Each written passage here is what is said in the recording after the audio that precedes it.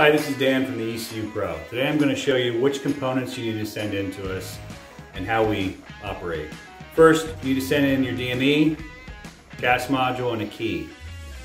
This is one of the Mini Coopers out of our fleet. What we'll do is we'll take your DME, gas, and key, install it in one of our test cars, start the car, run the car, see what the problem is. If there's no problem, we charge you a small test fee, ship everything back so your mechanic can diagnose whatever else is wrong with your car. If there is a problem, we have the ability to fix the DME if it's fixable, or if it's bad and has to be replaced, we'll clone it to a working replacement. We can even sync these two up if need be. So what we do is we install it in the car, test it, do the repairs, then we go back and test it again and take video to show you that it runs, and then we email you the video.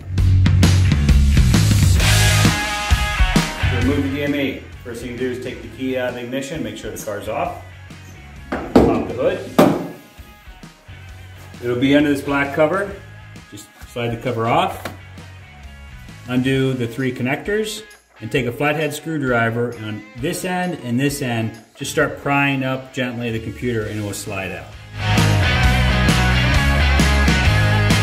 Removal of the gas module. On the Mini Coopers, they're a little bit more complicated than BMW. Where Mini Cooper put this gas module is actually under the dash cover. So what you have to do is take your time and remove the screws from the dash. It will lift up. And the gas module will be sitting basically right there. It'll be held on by one bolt. You take the bolt off, disconnect the 2 connectors, stick the gas module, 1 key, and the DME in a box, and ship it to us.